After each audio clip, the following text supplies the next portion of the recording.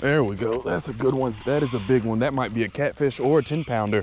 Oh my goodness, that is a big fat fish. Oh my goodness, I can't even talk. He's so big. Oh my goodness, that is a huge bass. I haven't even seen him all the way, but he's huge. You and I have something in common. Anytime we see a sale basket in a tackle store, wherever you're at, you run to it, you skim through it, you look really quick. Well, today we're not going to a sale basket in a tackle store. We're actually going into Walmart, and I'm gonna show y'all one of my favorite rods that actually kind of helped me learn how to bass fish and helped me build out my arsenal when I was first learning. We're at Walmart.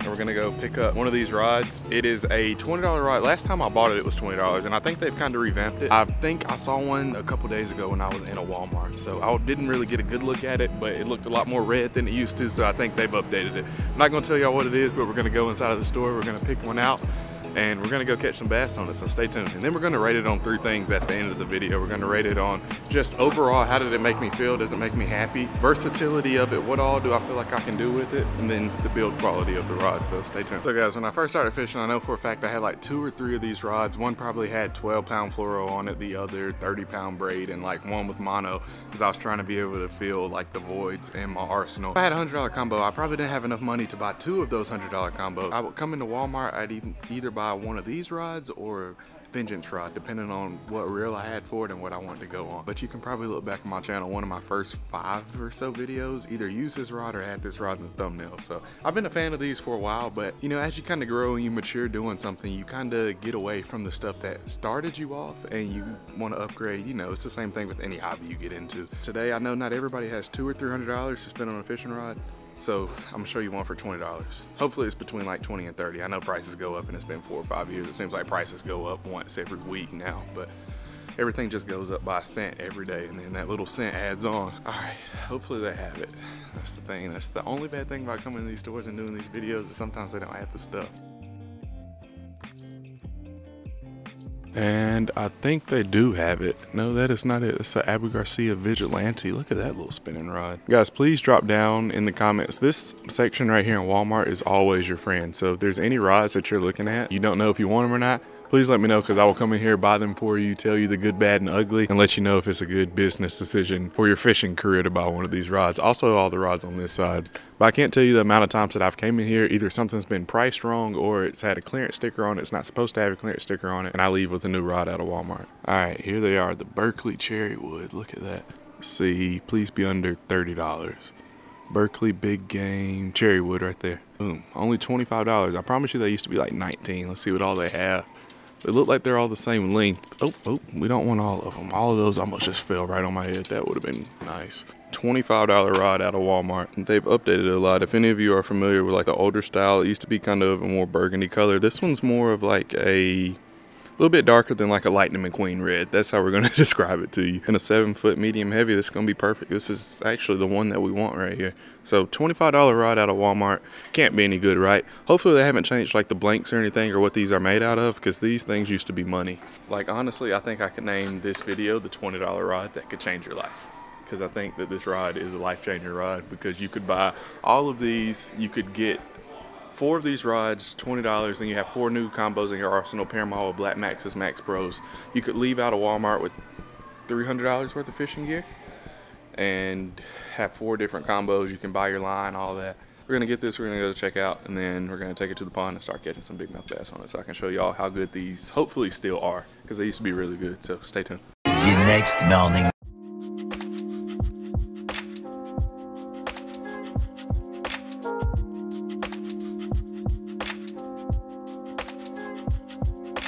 All right guys, it's the next morning. We have our Berkley Cherrywood out here. We're throwing something a little bit different today. Normally I don't throw these. I've had them in my tackle box. I always pick them up and look at them, but I just never end up like going through with throwing them. We have a big speed boss with a wobble head.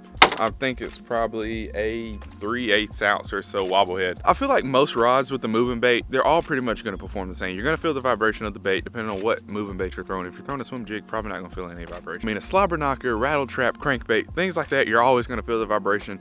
All that stuff is gonna be pretty standard, but what I really want to test today, because I feel like that's the only question of this rod, is gonna be sensitivity and durability. You know, they say you get what you pay for. So we're gonna see if you get what you pay for, or do you get more than what you pay for. I don't know if I've ever fished this rod with the Texas rig. We're gonna see how the sensitivity of it does today, because that's really my #1 question. How sensitive is it? Let's see if these bigmouth bass want this wobblehead speed boss we have tied on for them this morning. Super pretty day. I've been seeing fish jump and everything, so hopefully they're up and active this morning. I definitely did not put my scupper plugs back in this kayak. It rained and it was sitting in the bed of my truck and it filled up with water, so I had to take all the scupper plugs out to let it drain out, because of course didn't want to let the water sit in the kayak, and I forgot to put them back in. Because I mean, when I say this thing was like filled up with water, it was filled up maybe halfway, quarter way with water. It's all good though. We got on our extra toughs today. We should be, those are extra tough, so we should be extra tough, you know? Whoa. The only thing that I kind of don't like about this rod, and it's a $25 rod, so basically, like, compared to other rods, it's basically a free rod. But the only thing that I absolutely don't like about it is the long grip. I love a good split grip. The only thing, it is kind of like tapered in the middle, so like up here it's thick, down here, right here it's kind of tapered in, and then it gets back thick at the bottom. So that's nice. Oh, I thought we had a bite already. I was about to say, that was quick. I don't really like the cork all the way through, but I mean, this is a $25 rod, just kind of to be expected with a rod at this price point. It's the rig that we're throwing again today. Probably need to kind of fix that up a little bit. That the little lead head on it wobbles around.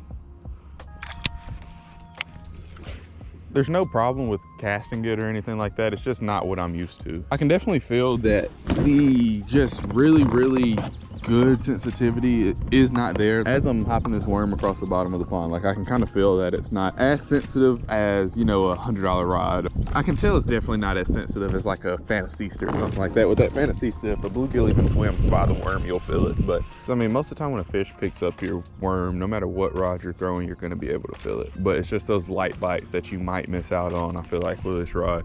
But then again, for 25 bucks, I don't know if that's that much of a problem. Just don't throw a Texas rig on it like I am today. Fish a moving bait. As far as castability, that's definitely there. I know that has a lot more to do with the reel than the rod, but definitely say it's good and stiff, good and castable. There we go. Got one. Got our first one. So oh, he came off. No. Oh, so I started swimming the worm instead of like casting it and kind of working it like a Texas rig. Oh, I don't think our drag was that good. Yeah, our drag was not set at all, because I was just turning the handle and it wasn't going anywhere. Okay, let's see. Oh, I felt that bite though when he hit it. I know I said I wasn't gonna fish a moving bait today, but I think since this water's so shallow, this is the best way to do it. Just kind of try to get a reaction bite by bringing it by one's face. And we had our first bite right there. Hopefully y'all could see him jump out of the water, because that was pretty sick. And I was looking at him, I was reeling as fast and hard as I could, and I was looking, I was like, why is he not moving? And you know, that's normally a telltale sign your drag's not set. If you checked out the last video where we reviewed the ugly stick bass rod, still crazy to me that ugly stick makes a bass rod and it's actually high quality, like it's actually really good. But if you check out that last video, I did this thing that I call like the guide test that I do on all of my rods. Whenever I pick up a rod, I always do it. This one, I rate them out of 10. You know, that's the easiest way, because they're gonna move. You know, you don't want to sit in the store and just like, you can move the guide, but you just give it a light little push. This one would get about a 3 on the guide test. Guides are easy to move, but I did say in that video that I have found that has no correlation to like guys snapping off, breaking, or like losing fish because your guys are loose. Yeah, they'll move around, they're gonna bend, stuff like that. But I have not found any type of like, okay, just because the rod has a loose guide, that there's a lot of expensive like $200-300 rods that guides are flimsy, but rod is sensitive as it can possibly be. The only reason why I care about the guides is just because of the amount that I fish. These rods go in and out of trucks, in and out of kayaks, in and out of a garage, in and out of the house. They get dropped in the water sometimes, you know, like a lot of stuff happens to these rods that doesn't make the video. So like I want one that's, you know, if I drop it on the concrete, I don't want to have to worry about like a guide popping out of it or a guide being bent and me breaking off a fish because of a bent guide. All right, guys, just made a little switch from the speed boss over to the red fritz side. We're gonna fish over here on the deeper side. We've only had one bite so far today, and that was on the speed boss swimming it. So I know this side over here is a little bit deeper, so maybe we can hook up on a deeper cranking bass.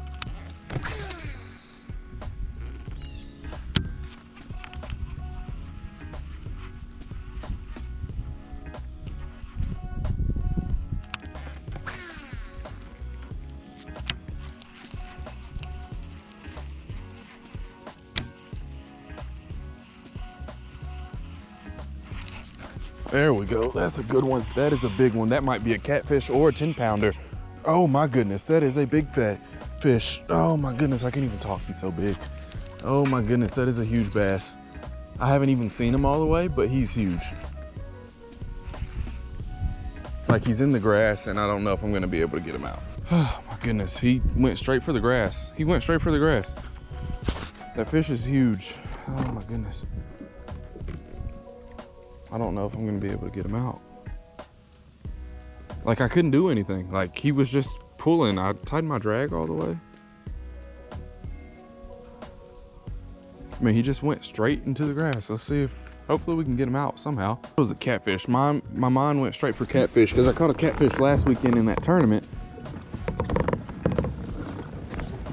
This might be like the craziest catch of the year so far. I mean, he went straight for the grass and there was literally nothing I could do about it. Like, I was just kind of along for the ride. Horsepower this bona fide to see if maybe we can like force him out of the grass, even though it's probably not the greatest. Oh, he got off. Oh no, he broke our line. No, he didn't. No, he didn't. He just got off. Oh my goodness, that fish was huge and so strong. It's not what you want, and then we're right over the spot where we caught him at too. Golly. I mean, it was like there was absolutely nothing I could do. That was a huge fish. The bass was huge. I hope you can see that on the GoPro, because I mean, that thing was, whew.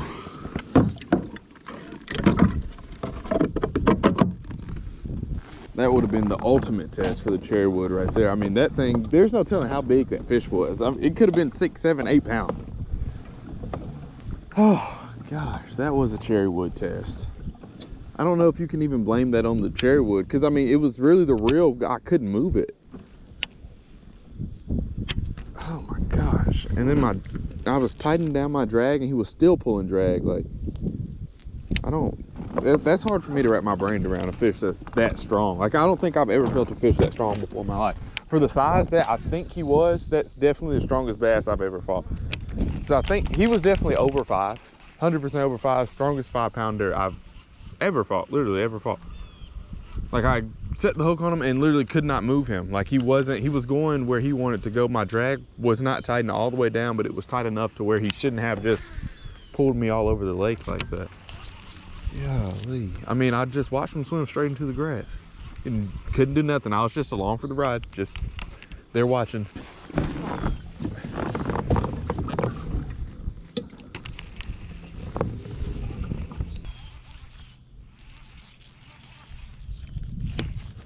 There we go. There's another one.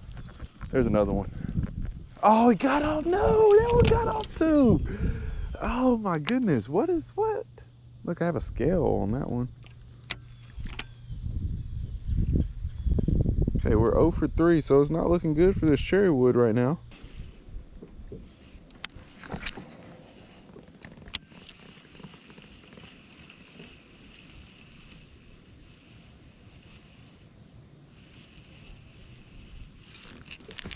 There we go.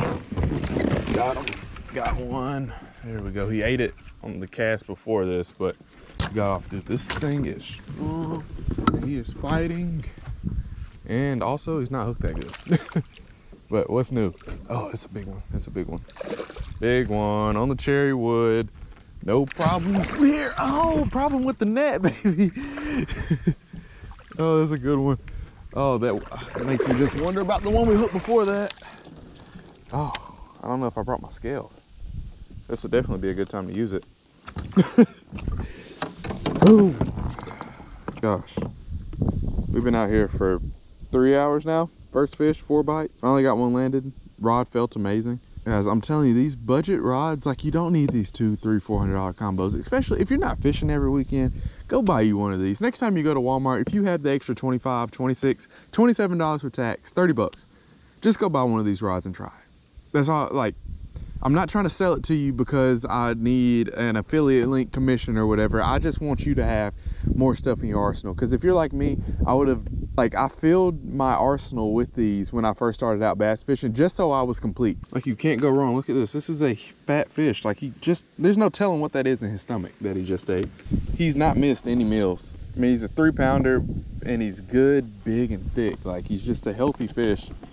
Not missed very many, if any at all, meals, and you cannot tell me that, one, this isn't fun, two, that I could have done any of a better job with that fish with a more expensive rod. I mean, 7-foot medium heavy. I just love it. I love it. I love it. Look how clear that water is, and you just soaked me. You oh man, I wish I could have seen that one. After seeing how hard that one fought, I don't know if that one that we thought was a monster was that big. I wish I had some braid with me. I'd put some braid on this rod and flip this grass, because the way that fish that we thought was big came off and it swam straight into the grass, I bet there's a whole bunch of them just chilling out in the grass waiting to be caught. So maybe that might be a future video, coming out here and doing some wintertime flipping, because this water is cold, but it's not freezing cold, you know.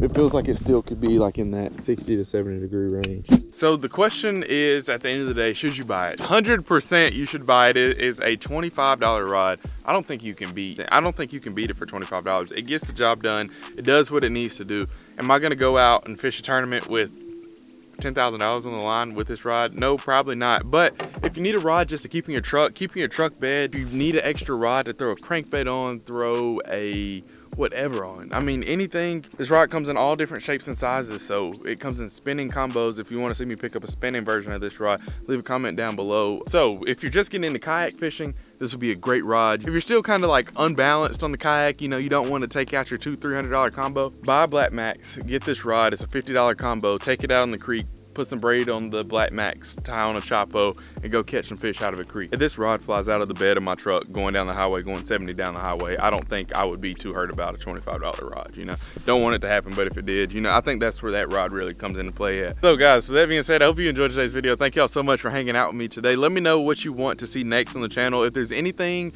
that you're looking at in Walmart, I said it earlier, but if there's anything that you're looking at Walmart, Field & Stream, Dick's, Academy, Bass Pro, any outdoor store, any gear that you're looking at, you're like, I don't know if I want to get that, let me know. Leave me a comment, because I'll go buy it for you. I'll do a review, tell you how it is. I haven't found anything that I think is completely unusable yet. I mean, you guys know it's a $25 rod. Don't expect too much, but it's usable. Go to Walmart, go feel it, pick it up. Once you pick it up and feel it, you'll know right away, yes, this is for me, or heck no, I would never use this. With that being said, thank y'all for all the support on the channel. Don't forget to fish them hard, and have a good day. I'll see y'all later. Chasing a bag, I'm racing the clock. Look at him flock, watching him flop. Used to see this in my sleep. When I ain't had shit but my thoughts in the car, I really was lost.